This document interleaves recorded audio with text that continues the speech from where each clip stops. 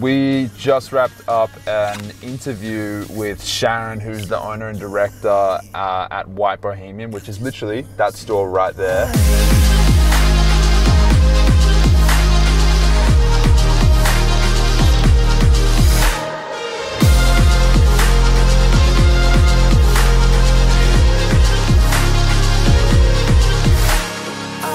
Oh, really? Yeah, we closed for a month and had they gutted the shop.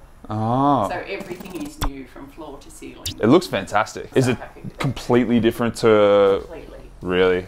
Completely, yeah. I was up in Noosa a couple of weeks ago, and that is like the style up there. Like very boho, very, you know, a lot of this. It's super popular. Come around. Yeah, 100%. Like, I'd always done it. We'd always done it. Yeah. But in the other store, in the old boutique, right, we had double the space, so we did a lot. Okay. It was all mixed in. Okay. So when I started this, that was my niche. Yeah. Market. Was the online side first, or was it this? Retail was first. Really? Okay. Retail was first. Right. Yeah. So then we started with a WordPress. WordPress? Website, Are you on Shopify now? Shopify. Yeah, good. Okay. So it was funny, Desi, did you watch that one with By D, that interview? No, I watched the custom sneakers. The custom sneaker one? Yeah. Desi was the other one that we did, and she said that when she started, she was doing the markets, and when she was doing the markets, much like it is with customer facing here, you got a feel for the customers, what they kind of liked, and then that really helped out with like future designs and whatever you were going to bring into the business. Yeah. Yeah. That's really true. So a lot of these dresses, are they designed by you, or are you stocking other ones as well? No, we stock pretty much everything. Brands. So yeah, lots of Australian brands. What's the most popular one you're stocking at the moment? Spell. Spell for sure, hey. Spell for sure. Oh my goodness. Because they're based in Byron, aren't they? Yeah. Massive. Yeah, they're huge. Yeah. Absolutely. Jeez. But it's, you know, they've created a whole lifestyle story behind their brand. Yeah. And I think that's why girls love it so much.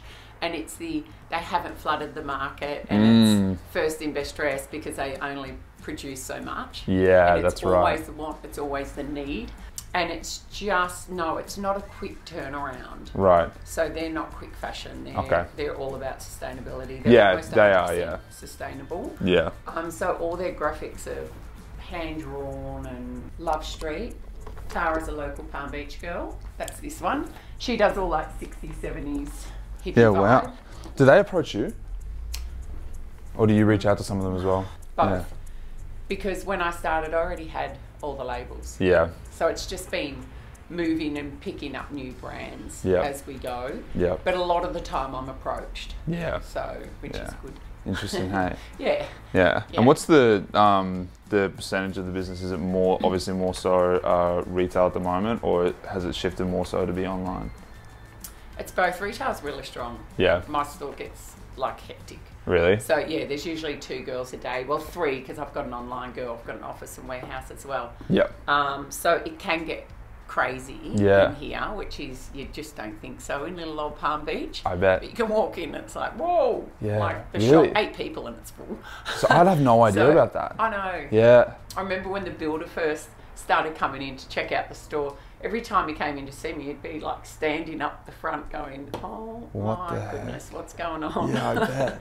Locals buy online, come in and pick it up because they don't want to miss out either. So good. They're scared of missing out if they don't grab it then. Yeah. So, and we refund online. Okay.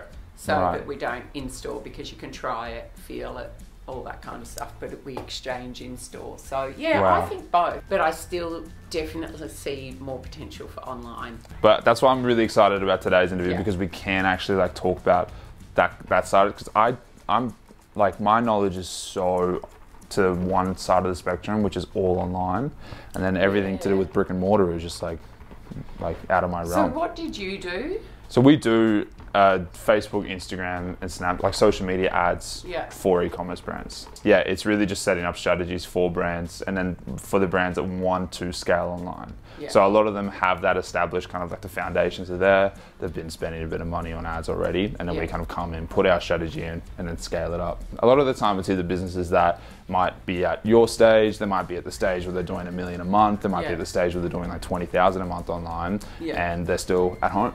Yeah. And we kind of take them. It just kind of depends. It's been a lot of fun. But like 80% of the brands that we work with are literally fashion.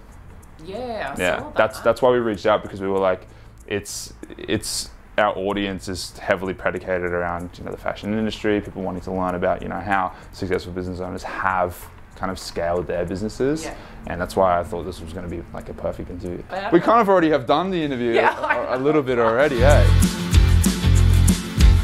She was phenomenal. That was so cool to hear a bit of a different side that we haven't kind of heard before, which is in regards to not just online, but retail store too. So this is some of the content. This is what I've been talking about before with the top tier show. We have so many big brand owners just like Sharon, as well as a lot more to come that's going to be featured on the show. I can't wait for you guys to see it. It's probably all going to get released around July. So July is when it's all going to start coming out. But just wait and see. The content and the education you guys are going to gain from a lot of these guys is going to be insane, and I can't wait for you guys to watch it all. Right now, we're going to head back to the office. I've got a couple more cool things to go through, so stay tuned. There's an approach that I take where, like this interview process, right? It's obviously a great way for me to introduce myself to new businesses, and my mindset isn't trying to get them to say yes right away. Like for Sharon, for example, like I'm not fussed on whether she wants to work with us or not. It was just a great pleasure to talk with her then. And what I'm seeing now is that I'm having people reach out to me that I've spoken to a year ago, and now they're wanting to start working with me. So regardless of when, you know, whether they say, yeah, I want to work with you this month, which half the time happens, I have the mindset of, I just want to plant the seed now and just start the conversation with almost everybody, so that, you know, top tier marketing and Cormac is always in the back of their minds, so that when the time comes for them to say, do you know what, actually I'm gonna make that decision, I'm gonna work with an agency, top tier is the first name that comes into their mind. And I'm starting to see the repercussions of doing that and having that mindset a year ago, because a year later these guys are actually reaching out to me, and we're now onboarding a lot of these clients. It's a beautiful Friday. This is a great day today.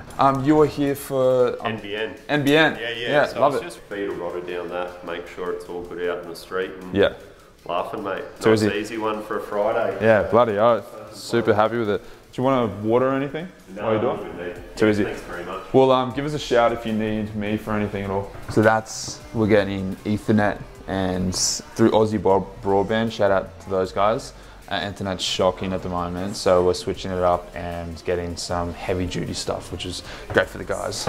You guys are all pampered a little bit. No reason why, eh? Yeah. We always look like this. We always look like this. How did Dance feel? So good. Yeah? Dude, their whole crew is like the bubbliest, kindest, like friendliest environment. What? It was so cool. And she was so like, just, I don't know, like her whole journey is like crazy. She's achieved so much. Really? Yeah, she was, I think there was 4 in the store. And then she has a physical store, and then she also has a warehouse as well, which is insane. You're all good. She has a warehouse for her online side. She's killing it. They had done a whole renovation. And just for your interview. It was just for the interview, yeah. Yeah. So Connor's on a call at the moment. We've got Ben and Marc, who are like our managing digital strategists and then senior digital strategists, and we've got some exciting news around what I guess is happening with some of the new roles that are coming and who's moving up to what. We're having like quality control. So Ben is basically watching what Connor does in a call right now, just to kind of see where some of his flaws might be and how he could actually improve in his techniques of giving better advice, and how to make sure that the clients are understanding exactly what's going on. So we're making sure that that quality control is there. Where's Marc? Marc's in another meeting. He's always busy. He's always on calls, this guy. But we've got something really cool coming up. We've got an interview with you, Mads. Do you know that? Yeah, time to shine. Interview with Maddie, and then an interview with Marc around what the hell these guys do, because I don't know half the time if they're even working or if they're hardly working, but we'll see. We'll let you guys know what these guys get up to day to day in their own words. I'm sitting here with Maddie, who is our digital strategist here at Top Tier Marketing. Maddie has an extensive background in e-commerce, working at Grace Loves Lace for about 2.5 years. or 3 years. 3 years. And now is working within our agency as a digital strategist, running ads for basically all of our fashion label clients, you know. Yeah. So it's going to be really cool. I've got a couple questions to ask her that is going to allow any of our viewers to understand what it takes to be a digital strategist, and also gain a little bit of a perspective on Maddie's side within the role that she's in. So Maddie, thanks for joining me. Thanks for having me, guys. Happy to be here. It's my first interview on a vlog. On a vlog. All right. Well, my first question is, what types of brands are your specialty at the moment? Yeah, so at the moment, I have swimwear, sort of like more fast fashion clients, jewelry and shoes. So yeah, all the fashion brands pretty much, which I love because I get to look at beautiful content. I get to kind of be sort of window shopping while I'm at work, which is cool. Nice. Yeah. You probably knock up at 5, you jump straight back onto their website and purchase a couple items. I keep that one. I know how much stock it is. I like that one. Yeah. You know all the discount codes too. Yeah. So Marc typically doesn't prepare for these kinds of meetings. No, I do. Are you prepared, have you? Well, you told me I was doing it last night, 4:59 p.m. No, I didn't. Yeah. Sweet. Now this is going to be for the IGTV, so this will be a proper like feature. Maddie's got her own interview, trying to just give value to our followers. Welcome to another IGTV video. I'm sitting here with our managing digital strategist, Marc Lewis. Marc is going to be basically sharing his knowledge on what it's like to be in his role and how to help e-commerce brands scale. Thanks for joining me, Marc. Thanks for having me. Cool. So my first question to you is, what type of brands do you currently work with? So I work with a whole array of brands, really. Anywhere from, you know, obviously fashion is what we specialize in, to supplements, men's grooming, to outdoor adventure brands. And how much does some of these brands spend in a month, would you say? Anywhere from, you know, $10,000 a month up to, you know, $100,000 plus. Crazy, unreal. What would you say has been your biggest achievements so far this year, and how did you make it happen? So my biggest achievement this year would probably have to be when, and it's more a personal one, but when a client calls you and tells you that they're now hiring 2 more staff, and it's not just going to be them themselves running it, but they're actually bringing more people into the business. And that's all off the back of the ads that we're running. It's kind of like a heartwarming moment to see that they've now brought 2 more people into their business. So that's really cool. Love hard, but I don't stand a chance to cash in the way and it's into my head. I don't know how fast I can spin. He does these ones, and it's like, got the cash, and then it's just, it's going. Another from me. Now you're gonna spin the other way to make yourself not dizzy. Well, we're going off-road. Yeah, no. Go on. We're working hard. It's currently the Monday, the week after we shot our video on the Friday. I didn't get a chance to wrap up the end there. I got taken away in the last couple of meetings, but that's why the quality in this video is a little bit down. Thank you so much for watching this video. You probably would have seen, obviously we went to White Bohemian. That is what I was talking about in my last couple of videos, which is the top tier show. Now that is a section right below this area called, you know, one of the playlists called the top tier show. And next month, in July, we have some of the biggest brands on the Gold Coast joining us, where we get to sit down and interview and share all of their knowledge and their success, both business owner wise and people in individual careers as well. And you get a little bit of an insight on how they achieved so much so far, their start, all that good stuff. So make sure you subscribe. If you did like this video, be sure to leave a like. If you have any burning questions that you want to see or have answered in the next couple of videos, please do leave a comment below. Other than that, I will see you in the next video.